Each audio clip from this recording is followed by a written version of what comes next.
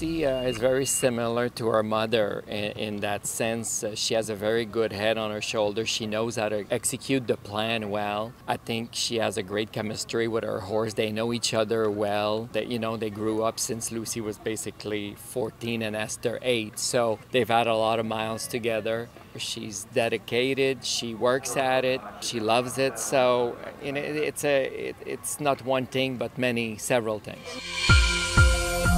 Well, I'm naturally quite a competitive person, so obviously in this sport, if you want to get to the top, you have to, be ready to put in all the time and all the work necessary, and it's an everyday task. So when I'm not at school, I just try to do as much as I can to, do my part in hopefully making it to the top of the sport one day.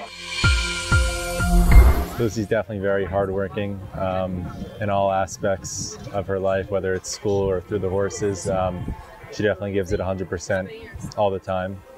Although I don't ride, I do come to many horse shows and definitely watching a lot of times. So yeah, I'm probably your biggest fan.